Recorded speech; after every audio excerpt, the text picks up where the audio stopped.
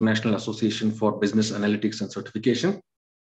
Our speaker for today is Mr. Pradeepta Mishra, and the topic is Explainable AI, Unboxing the Black Box Model for AI Adoption. Let me give you a brief intro about our speaker for today. Pradeepta is a TEDx speaker and was listed under the 40 under 40 data scientist for the years 2019 and 2020.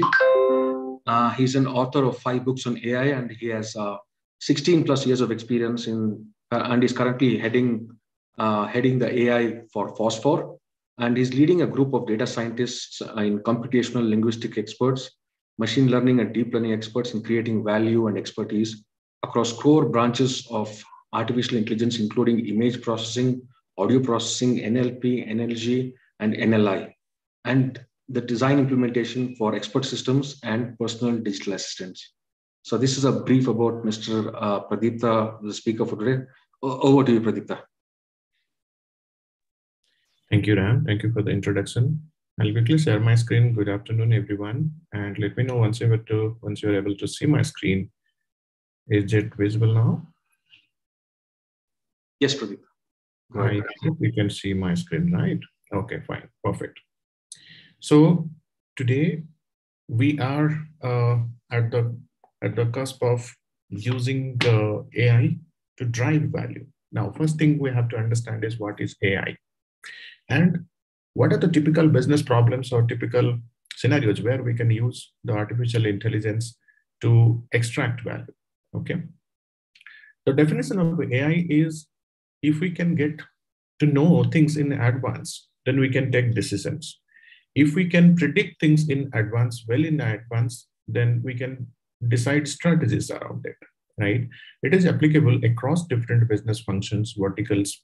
And today, the one thing that is fueling this kind of AI like expansion is data, computations, and cloud. So traditionally, we are unable to get the data, the volume of data, the right data. And then we were not able to perform computations because of the limitation of a computing device. Now today, we have GPUs, TPUs to augment the computations. So we are getting more data in comparison to the historical or in comparison to previous years. We are getting good computing powers, the machines, and we are also now able to convert the mathematics or statistics that we have studied long back, maybe years back, and we are able to convert it into programs. And why it was not been done? Because we did not have any computational power. That's why those mathematics were in books only. Now today, the complex mathematics execution is pretty simple using the computational power of the machines. So evolution of those 3 things, data, computing power, and algorithms, it gives immense opportunities for us to apply those mathematical, statistical, or any kind of computational algorithms to predict the future, take business decisions, and also it is applicable across different business functions. So the objective of AI is to gain insights and intelligence. Now, why it is artificial intelligence? Because direct intelligence is about if you are knowing things, that is direct intelligence. But sometimes it is hard to get direct intelligence. That's why using artificial intelligence means we are able to generate predictions for the future. Now that predictions are generated by the algorithms. Now those algorithms can be classified into machine learning algorithms and deep learning algorithms, right? So machine learning algorithms means it's a computer program that exactly learns how to perform better a particular task and improve over time by learning new amount of data. So the machine learning is about making predictions about the future again, generating recommendations and identifying patterns in the data. So the machine learning can be broken into 3 areas at a very high level: supervised learning, unsupervised learning, and other algorithms. Supervised algorithms means you know the ground truth about the input and output. And if you make some changes in the input, you will be able to see those changes in the output. And if input is like in a future, so suppose you are getting a new data, Now, what would be the output that you should be able to predict it? The unsupervised part of it is basically understanding the groups, understanding the patterns, recognizing the patterns, and associating the patterns with algorithmic patterns and making some kind of insights from there, right? Deep learning is a special case of machine learning where the amount of features, or you can say the dimensions of the data, is quite high. For example, like image processing. So image has to be converted into pixels. Those pixels are necessarily like RBG based numbers. And these RBG based numbers for a high resolution image could be very, very huge, right? So to reduce the dimensions of data and bringing the dimensions of the data to a certain extent and then applying a neural network model on top of it, that's part of your deep learning. So this is applicable for a image kind of analysis. Now, the same thing can be extended to video analysis. It can be extended to audio analysis. It can be extended to natural language processing as well. So whenever the dimensions of the data is quite big, like number of columns, number of records are quite sparse or very, very large, in those scenarios, the machine learning models won't be able to perform or won't be able to provide good accuracy. That is why it's important to apply a deep learning technique there or deep learning modeling technique over there to get better, stable, and more accurate models. So having said that, what stops the organizations in adopting the AI solutions, right? Why somebody is not taking those AI solutions, right? Now, when I say AI, if it's parameterized, which means simpler models like a linear regression or very much simpler like if-else conditions, it's quite easy to adopt. The businesses are open to that. However, the moment we get into the complex models like neural network models or a deep learning model in order to make predictions, then here the complexities, these are considered as black box models. Why it is black box? Because the neural network models are designed to take the input data and produce the output data by doing some kind of processing. Now, what is that some kind of processing?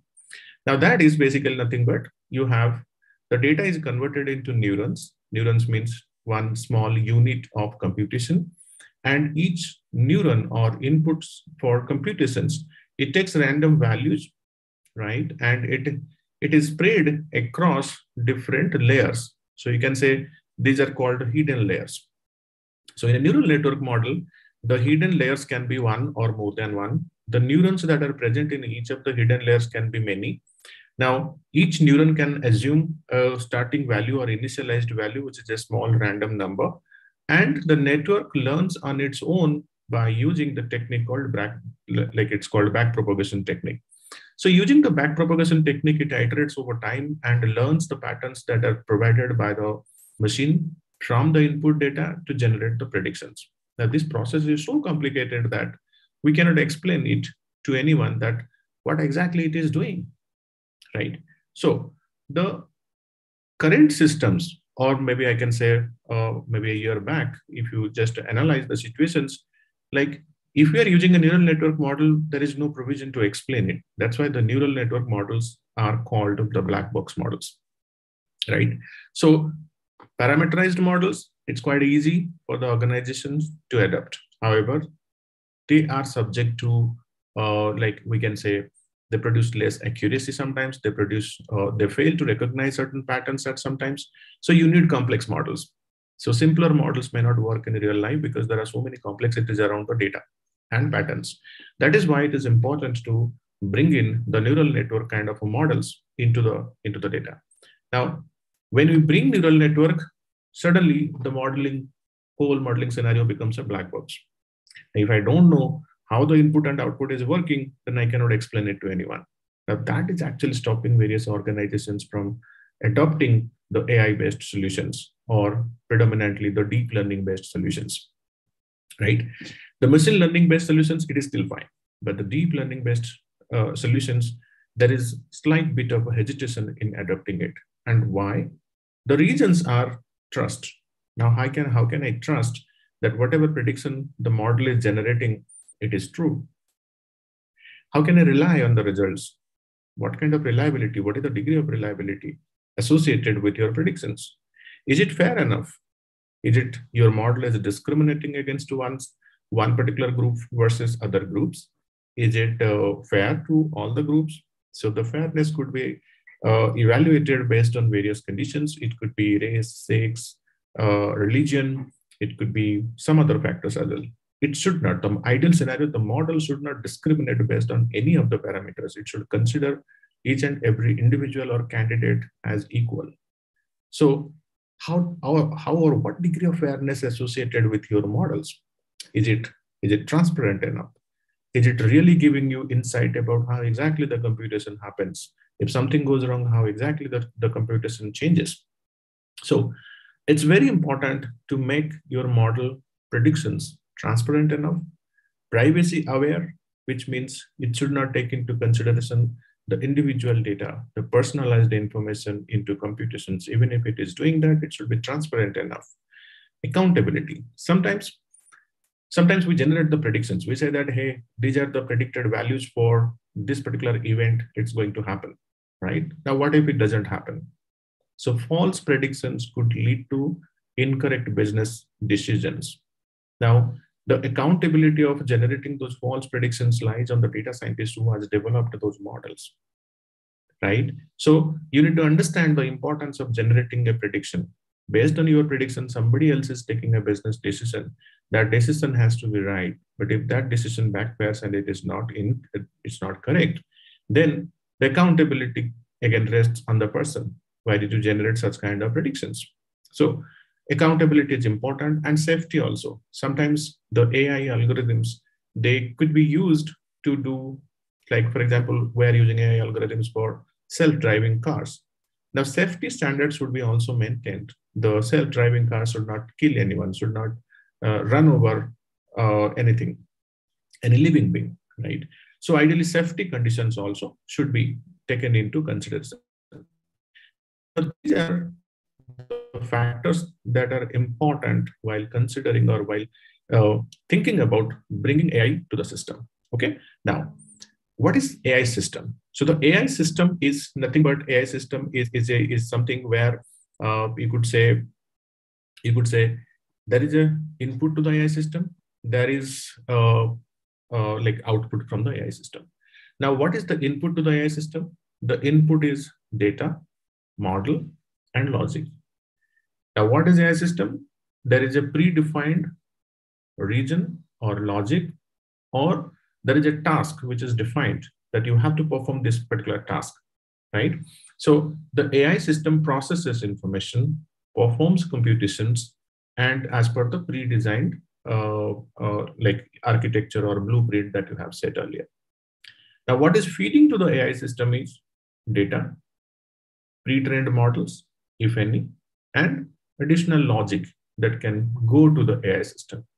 Now, ultimately, what it generates the predictions, the recommendations, etc. So these are the three things that it is doing. Now, given that background, why explainability and how explainability makes those black box computations white box? How it is unboxing the black box models. Now, since the models on itself or on themselves, they cannot explain things, we need to have extra or additional logic or programs that should help in explaining the predictions. That is part of your explainable AI. Now, what is responsible AI? Responsible AI is execution of AI systems that takes the accountability, that is bias-free. The results are quite interpretable. The results are reliable, and as well as on and as per demand, we should be able to explain it to anyone that why these predictions are being made. Now, suppose there is a credit decisioning that has to happen from any kind of a banking or like a extending loans kind of a function. So the responsibility here is accountability first. If I'm not providing the loan to somebody, does that mean the person is not eligible?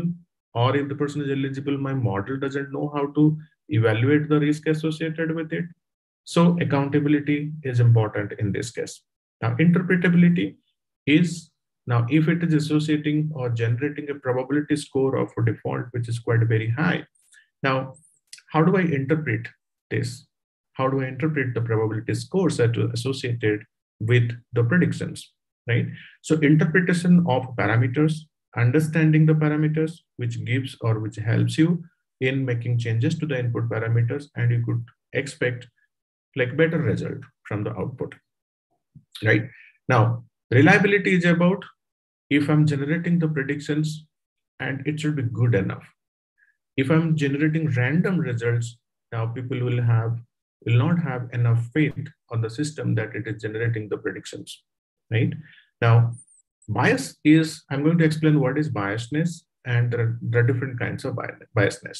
Now, why model explainability? Because in any kind of a decision-making process, if there is a predictive model and there can be a statistical model, it can be a machine learning model, it can be neural network models or deep learning models.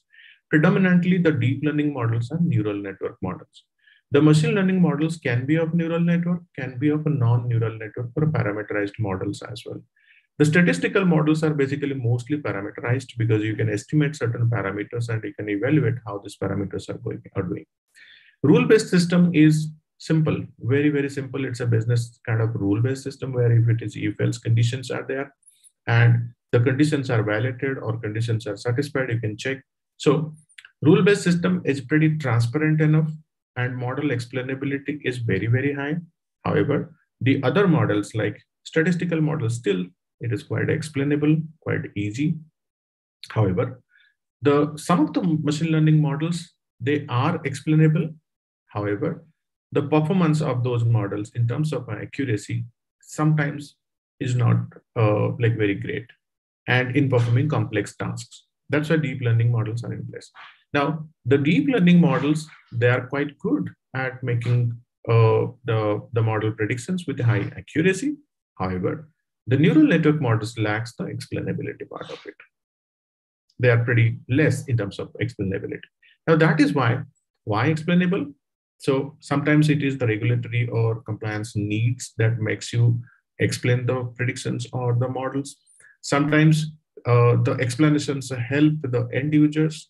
Sometimes the explanations are also useful to find out the regions and what we could do around those regions and how can we restrict it from happening in the future.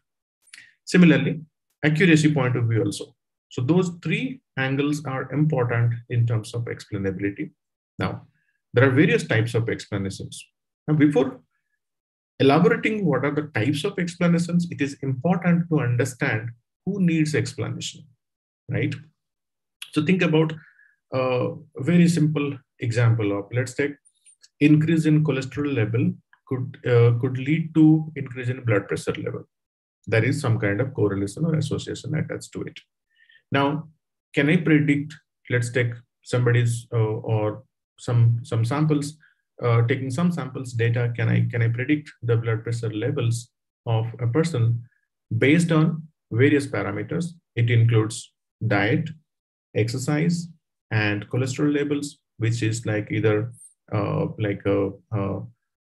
maybe other habits. And so there are various factors. If I can consider all other factors and I can make a prediction. Now, if the model predicts that this person is going to get high blood pressure in next couple of months, the first thing the person would want is, how did you know that? Can you explain me which factor is actually causing this? Or which factor is actually leading to predict that this person is going to have high blood pressure in the future? Now, this is just one example of it. Now, obviously, the person would be requiring the descriptions. Now, you can tell me, okay, I can say, okay, the salt intake or the kind of a food or maybe lack of exercise. These are could be certain factors. Now, if lack of exercise, now what can I do about it? Okay, now you go ahead and take a walk, start jogging or start some physical exercises, right? So if we know the reasons, we can take precautions. If we know the reasons, then we can do something about it. We can seek help from people. We can recommend. If we identify some incorrect thing, then we can correct ourselves. Now, for that, we need to know the reasons. That is why whenever somebody is making a prediction, we need to understand how these predictions are getting generated. That's why the end users, they need explanations. The regulatory or compliance point of view, they also need they also need the explanations.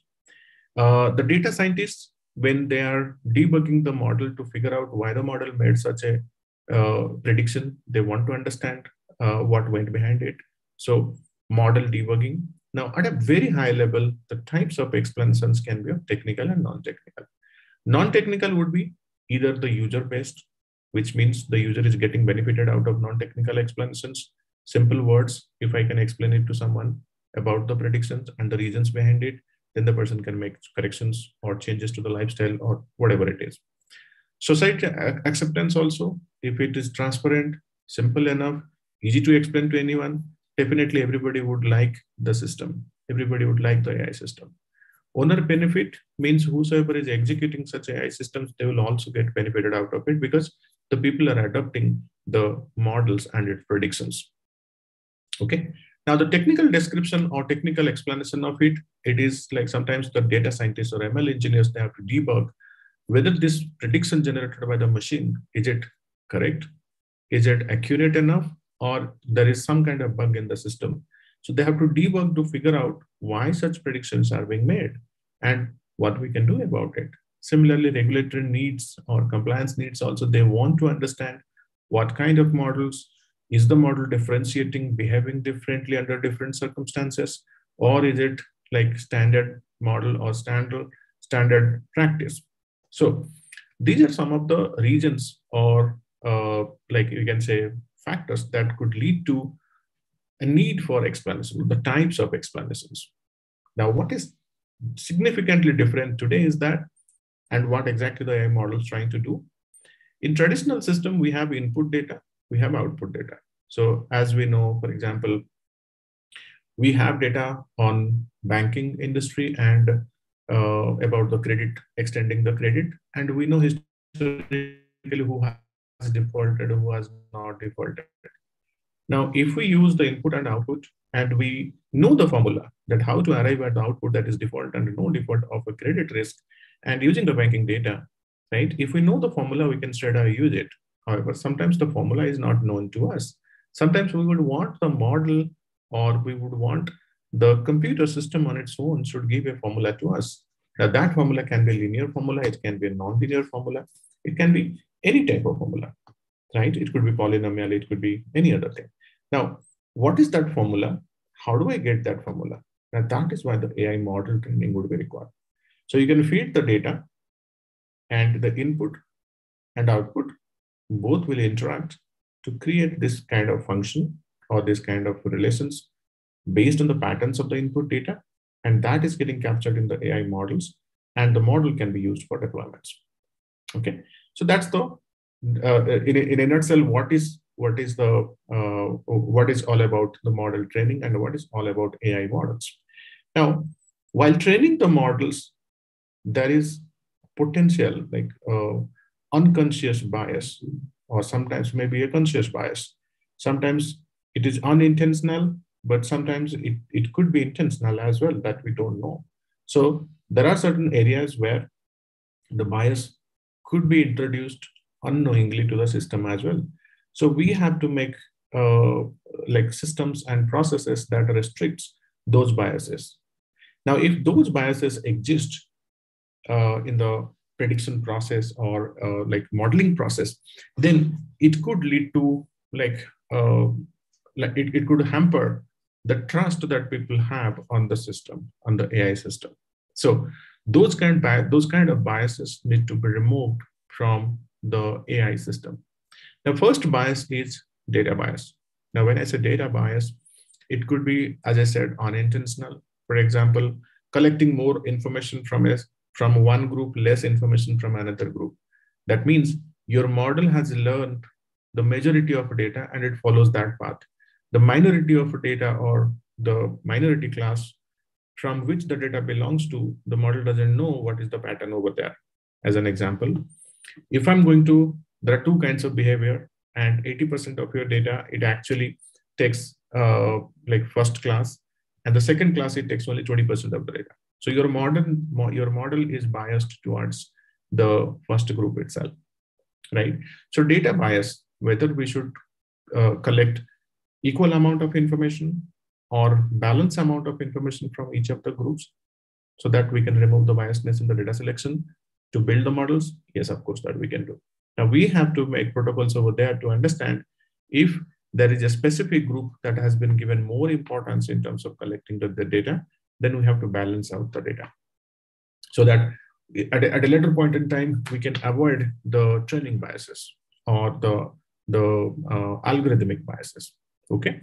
The second kind of bias is after data bias is training bias. So training bias means what percentage of data we want to train. Is it like 50%, 60%, 80%, 90%? What is the training process and how we are actually training the models? Now, the training process itself, if I do early stopping, I just train the model only for a couple of iterations, like 5, 10 iterations, and I stop there. Okay, I'm getting decent accuracy and I'll go ahead, right? That could be the early result. It's not a fully trained data.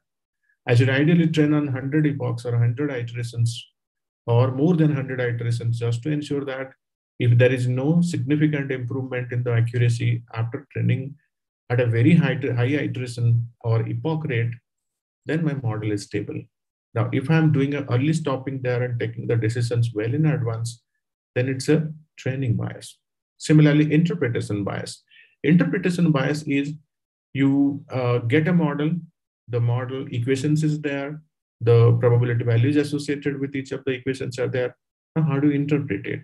Now, interpretation has to happen in a very transparent manner, right? Now, let's take, for example, I am, let's take so-and-so, I belong to so-and-so group. And if suddenly the model is becoming unfavorable to me, I will say that, hey, because I'm because I belong to so-and-so group, the model is unfavorable to me. But it's not the case, it's otherwise. The model actually doesn't know whether you are from a specific group or not. The model actually model doesn't interfere or differentiate between one group versus the rest of the groups. So interpretation wise, we have to be pretty cautious about choose of words or languages in terms of interpreting the model predictions. Now, coming back to algorithmic bias, it's about the choice of algorithms. Now, again, black box models that we know, those are neural network models. Now, should I go ahead with neural network with 2 hidden layers, 5 hidden layers, 1,000 hidden layers? What should be that number of hidden layers? Similarly, the choice of other algorithms also. Why am I using neural network? Why not other algorithms, right? So basically, we have to, for a corresponding task or for a specific task, we have to run various kinds of algorithms. We never know which kind of algorithm is going to work. So if we are experienced data scientists, the experienced folks, they would definitely know that what kind of algorithm, which kind of scenario it should work. Now, if they know that the kind of scenario where it will work and what kind of model it is, fair enough. But if somebody doesn't know the choice of algorithm, it should be done like ideally you should train all algorithms at least once to figure out if it is working or not working. Different kinds of algorithms. When I say different kinds, it starts with a linear model, then it extends to a non-linear model, then it goes to the non-parametric models like a decision tree and all. Then it goes to something like ensemble models. The ensemble models can be of 3 types: bagging, boosting, and stacking. It can explore mathematical models like support vector machines. It can go to, again, neural network, single hidden layer, multi-hidden layer. And so these are different variations of algorithms, or could be the Bayesian algorithms, could be frequentist-based approaches. So there are so many types of algorithms. Now, if one specific algorithm that produces better result and we are missing it, now we are biased towards algorithmic side of things, right? So those biases and the bias mitigation strategies that I speak about right now slightly, because bias mitigation the bias mitigation, you can say the strategies, it could differ depending on the organization, depending on the data type, depending on the process. There are different strategies around it. Okay. Now, very simple example of where like today and tomorrow scenario, if I have to just compare, it's an image classification problem where you show the training data of various images like people, places, person, animals, objects and various things to the machine learning model. What does the model do? It learns the process. In learning process, it first converts those images into pixels. Those pixels are being interpreted by applying convolution layers to bring the high dimensional data to a low dimensional space. And then the image, once it is getting converted to a low dimensional space, you can identify those pixel values as numbers.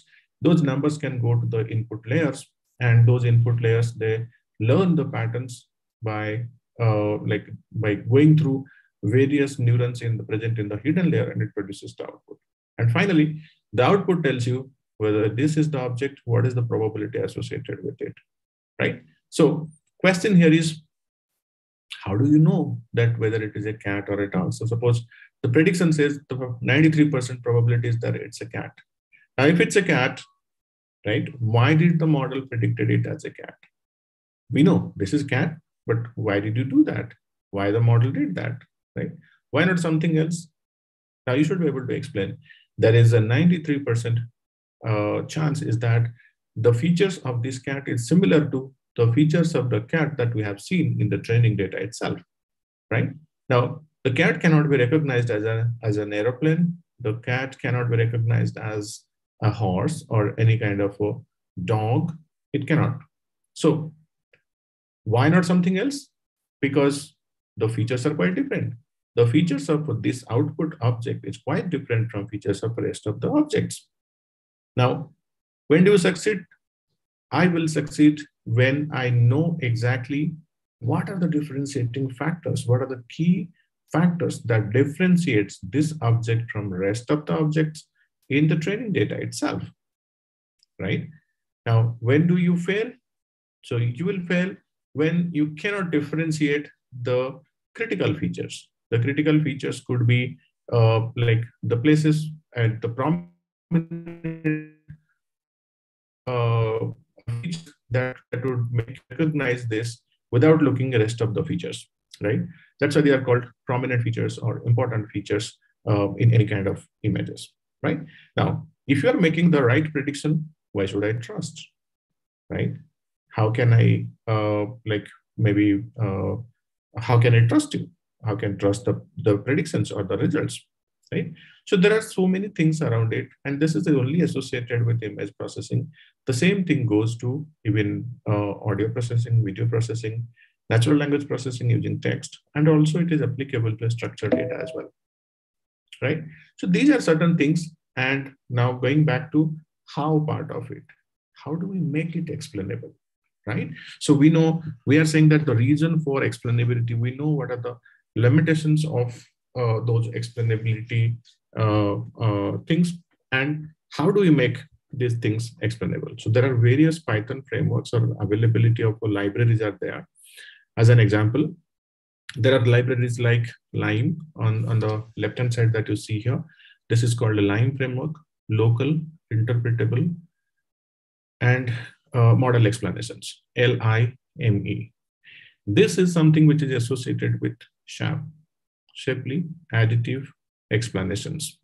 Okay, so this is Shapley explanations. This is Lime-based explanations. This is LEB. So LEB is a larger framework, and under this it uses various other extensions. For example, Skater, LE5. These are few Python-based libraries that that has been developed by people to make those models explainable, right? To make the models more explainable, especially the neural network ones. There are frameworks like, for example, SmoothGrad, DeepShift. So these frameworks, they sit on top of the Keras-based models or PyTorch-based models to make the neural networks explainable, right? So Shapley functions, sometimes it takes like few records to generate the interpretations, which means it generates the output with certain probabilities associated with it. And also sometimes it does the weight calculations using regression-based models. So the idea here is use a combination of various libraries and try to figure out what kind of explanations are required. Now, explanations could be like importance of the features, understanding the key differentiators between the predicted sample versus rest of the data that you have, understanding the distributions, the data distributions, understanding maybe the probability scores associated with the predictions, and all those things, right? So the important point here is those libraries should be pursued, explained, should be utilized, and it should be part of the code base. Wherever there is a predictive model, wherever there is a AI model, now this explainability should sit there as a module. In case somebody wants to know the reasons behind it, then we should be able to leverage this explainability in order to explain to the end user. Okay. Now, the next thing is about what are the methods of explainability. We know the reasons, we know the libraries, and then this is very, very important or super important, I would say. Why? There are three kinds of explainability or three methods of explainability: textual explainability, visual explainability, example-based explainability, right? Now, who wants what kind of explainability? There are different personas in the explainability world, because when you look at the business side of things, there are different kinds of people. There are technical people like technical managers, or maybe you can say engineering managers. So that is one role. There are data scientists, or maybe statisticians, or maybe you can say mathematicians. So there is another group. Then the third group is about the business folks, who are quite senior people in the organization, and they are no more interested into the technical descriptions or technical meaning of the words. They want it in plain, simple language, right? So the textual response, the textual explainability using either natural language processing or natural language generation and generating the summaries around it. This is useful for the business users, or this is useful for the senior business folks who are trying to understand why the model made such a prediction, or why the model is taking such kind of decisions. They would be interested in knowing the things in a simple language, without any mathematics, without any jargons, without any technical terminologies, right? So generating a summary out of explainability in plain text, expressing it using natural languages, that is useful for people who are business friendly people. Now there is visual explainability. The visual explainability for the again, the data scientists. Now here, why visual explain? They know what exactly the code is doing. They know exactly what the program is doing. However, they want to get a visibility of it. So in a visual way, if we can explain the rules, if we can explain the flowchart of a tree-based system, then they would understand it better. That why such kind of predictions are being made by the machine learning models or a deep learning model. Now, there is the third persona is about example-based. Now, here comes the role of the engineering managers and all, where they would want to see the examples, right? Using common examples, using business scenarios. So can we contextualize it into the existing business practices and take some examples from the existing business practices in order to differentiate this is what it is and this is what it is, right? For example, if a person you are identifying and that person is part of a segment which spends a lot, which makes more expenditures out of their income. And if you find another person exactly similar to this person, you can associate, okay, this example is very close to this example, right? And here you can say why the model is predicting this person is likely to spend more, because his existing spend is very high, right? So that is why example-based, give more examples, give more explanations and the business scenarios where what kind of explainability would be required, right? So looking at the whole explainability framework, now these strategies, these methods can be used to explain the predictions better. The decisions of any kind of a machine learning and deep learning models can be again, like we can make it white box. We can make it explainable to the end users. Now the users can just look at, or maybe the stakeholders, they can just look at the regions in summary. They can look at the regions in a tree-based flowchart. They can look at the summaries, maybe using some common examples, right? So the methods of explainability will augment, will help us in making in unboxing the black box models, right? Sometimes full description or full explanation is not possible. Sometimes we have to take help of additional tools or additional utilities in order to explain it. What does this mean? This means if you have a predictive model and directly you cannot get the importance of the features because the model does not provide that kind of functionality to print all the important features. Now, in those scenarios, you can take a proxy. So proxy variable could be maybe either taking probabilities, either taking conditional probabilities, either taking some other additional metrics from the model, apply some conditions, scoring logic, etc. So do something just to make it explainable and understand which feature is more important, right? So having said that, now we are at the end of the talk. Now we will open the forum for questions. And please, if you have any questions, you can go ahead and ask me.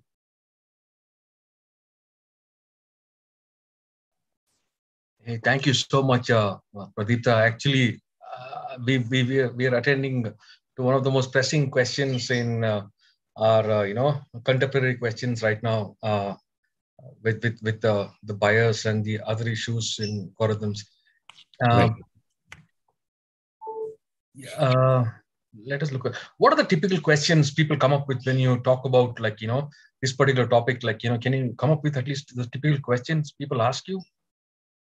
Right. So the common questions people ask is like, hey, I have a model and I'm making a prediction over here.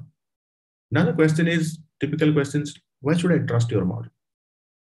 What do I do to make it trustable? How it can be? Why should people trust the model? Right. Simple example. The same again. I can say the credit example. Right. So let's take, I'm applying a loan or a credit card and it's been, so the bank like XYZ bank, it is rejecting my application, right? So I would like to understand why. Typically what answer we will get? We'll get typically is that, okay, your score is pretty low. That's why you won't be given a loan, right? But that's not the answer, right? So score is a very neutral thing. I want to know the reason behind it. Is it like my experience is not enough? Is it like my take-home salary is not enough? Is it like I'm from a different, let's take a section of the people in a society? Is it because I don't have enough credit history? Is this because of something I have taken in past and I did not pay it back to the bank? So what is the exact reason that today we don't tell people, right? Now that is how, if you become more transparent, people will have trust on your predictions. People will have trust on your like generating output, and they can definitely understand what is happening in the modeling side of things, and they can interpret things also. So to make the models more transparent, and the more you make it transparent, people will have trust on it. Yeah, it means a lot right now in our current scenario where we are in the nascent stages of where AI has been implemented in almost every part of our life. There's a lot of explaining to do. So yes, we have a question from Komal Agarwal asking, why do we use example-based technology? Why do we use example-based technology? Yes, I'll give an example. Okay, so let's take in a healthcare scenario or healthcare example. Okay, I'm using, let's take a model to predict what would be my weight in next 2 to 3 months. Right? It depends on my food intake. It depends on my activity levels. It depends on the age, gender, could be the geographic location I live in, could be the demographic factors. There are so many factors to it, right? But if you just look at the reason, the primary reason is the workout. The more you work out, the more you become active, probably the weight loss would happen. Or the reverse also could be true in terms of food control. So the more I'll eat healthy food, fruits, vegetables, etc., then I'll become healthier and my weight will also be balanced, right? That we know that. Now, if two people are there, somebody's weight is getting reduced by maintaining a healthy lifestyle, eating healthy foods, and making good exercises and everything. But for the other person, he's also doing the same thing, but his weight is not reducing. Why? The model predicted same thing for the two people, because the demographic factors, activity levels, everything remains the same, right? The prediction is different for two people. However, their input data is similar, right? Okay. Sometimes. That is why we have to explain why it did not work for one person, why it worked for another person. Yeah, got it. We have Naomi asking, why are we using black box models in AI when we don't need to? And it's passing over to the next question from Clothing asking, why do we care so much about explainable algorithms in defense of a black box system? Right. See, complex use cases. We talk about very simpler use cases. Now I'll give you the scenarios of a complex use case. What is a complex use case? Okay. So the complex use case here is based on the retina scan, can we identify the diabetic retinopathy? Right. What input you are taking? You are taking just a retina scan of somebody, and you are training a deep learning model over there. This model is predicting whether this person is going to have diabetic retinopathy in future or not. Right. Now, if I generate wrong predictions there, I generate, okay, Mr. X is going to be having diabetic retinopathy in future. Right. At this moment, this person has no issues. He is comfortable in doing everything as a normal person. He has no issues. So he would be wondering that, why did you make such a prediction? Now, can I explain it? Yeah. I have to explain it, that why I'm predicting such things. That is why. And this kind of things, when I have to explain it, now I have to look at how did I arrive at this. Now, if I am using a neural network model or a deep learning model to arrive at such kind of predictions, then I need to have a mechanism to explain those deep learning models, which are considered to be black box models.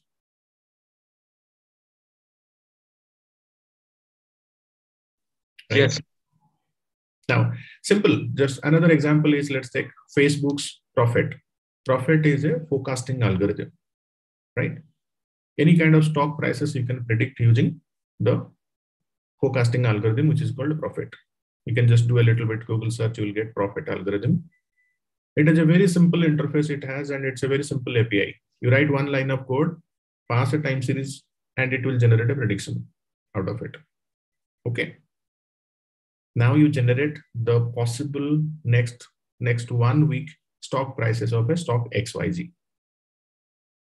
Now you compare it to actual, right? After 7 days, you compare the prediction generated by the model.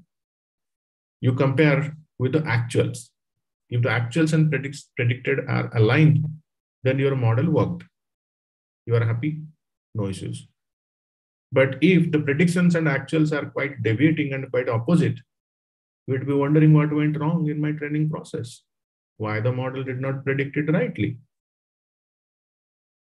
Right? Now, how can you explain it? Why the model gave a wrong prediction? So we need mechanism to understand why the model predicted in a right way or in a wrong way. We need to know the reasons behind it. Yeah, I have another question, Pradeepta. I want your take on it. Can you explain the call for big companies to make their algorithms open source to evaluate the accountability or bias? So will the open sourcing of algorithms solve the data bias or the training bias or the choice of algorithm bias or the algorithmic interpretation bias or all of this above? What will it in the end open sourcing do? Right. See, open sourcing of code bases or algorithms or APIs by any other organization or like that will not solve the purpose. So the purpose here is, it is the entire decision rests on the AI engineer or the data scientist. Now you are collecting information, you are collecting data to build or to develop a model. First, you have to see the data is balanced or not balanced. Is it biased towards somebody? Is it biased towards some class, some group, some sections, right? It should be like the data should be first balanced, and that will take care of your data bias. Algorithmic bias, again, that is up to a human bias, right? I can use a linear model. I can tell my linear model gives you 75% accuracy, and you should take it. Now, if I use a neural network model, I am at 95% accuracy, right? Somebody could ask me that why you did not use the neural network model, why you gave a simple linear model to me, which is a mx plus c. Now I'll say that if you tell me that how did you make this prediction, I can easily explain it because this is mx plus c. If you ask me how 95% accuracy you raised in prediction, but it is actually not predicting correctly, I cannot explain the neural network-based model because it's a black box model, right? The black box model are typically used in complex scenarios where simpler models are not going to work, right? You want to see the scenarios like, for example, right? There is a lot of randomness in the data. One simple example, there is a UCI machine learning repository. There's so many data sets out there. You can just look at, there is a data set called wine quality data set. It's a wine quality. You can use it as a prediction. You can use it as a classification also. Whichever model you use, the best accuracy is 62% or 63%. Beyond 63%, you cannot achieve high accuracy for that particular model because the patterns are quite different, quite complex. You can use neural network model also there, but your accuracy cannot go beyond 63%. Why? Because the pattern is like that. Right? So black box means only the neural network models are considered to be black box. And there are specific use cases, right? So if your input data has few features, 5 to 6 features, you can easily train a simple linear model. Now, if your accuracy is not improving, you have to introduce either additional data or additional features. Those additional features can be interaction features. It can be like polynomial features to make the model learn the complex patterns. Now, what if after even introduction of polynomial features, your still model accuracy did not improve, which means there could be a higher degree of a polynomial relationship between various features. Now, you cannot do handcrafted features for those specific set of features and include in the model. This is a quite cumbersome manual process on the part of a data scientist to make predictions. Got it. That is why you need an automated system that can generate n number of interaction features on its own and create those formula for you, which is easier to apply, easier to adapt. That's why you need the black box models. Yeah, I think that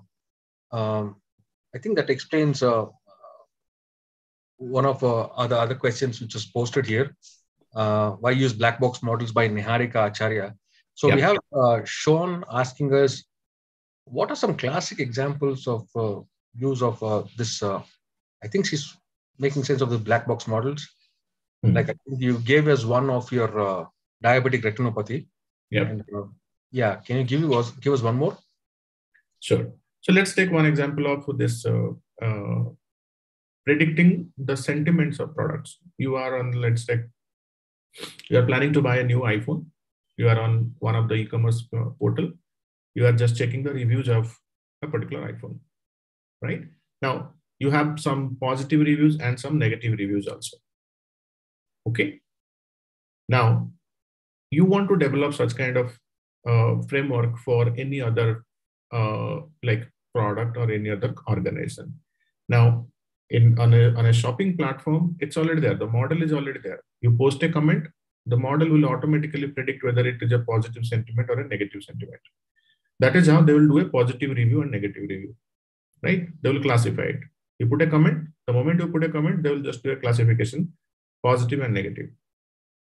Now you start using neutral words. Like you say that, okay, you as a customer, you put like a neutral review. You say that I like this phone, but the price is very high. I like this, but I dislike this. So you put neutral statements there and see where it is getting classified, right? There is no neutral option on the website, right? Either it is a positive review or it's a negative review. If you put a balanced comment over there, and if it gets a positive review classified, then you would be wondering why. I have given a neutral review, right? Why did you do a classification of a positive review? Now, can you explain me how your model works over there? Not really. Right?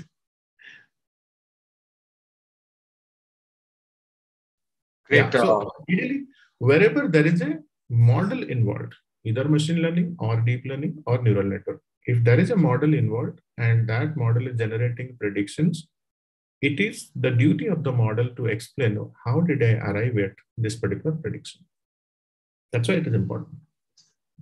Hey, thank you so much, Pradeepta, because you know why? We are in a very early stages of implementing so much of this into our everyday life. And it is good that we are going ahead and asking valid questions to know how far, without any checks and balances, will the system go without asking the right questions. Anyway, thank you so much for your time, everyone. And thank you, Pradeepta, for taking your time out. I know you're a very busy man, so really appreciate you taking the time out. And really, thank you everyone for joining in. And we'll keep you posted on the upcoming series of our webinars. Okay, and have a nice weekend. And thank you, everybody. Goodbye. Thank you. Thanks, everyone. Bye-bye.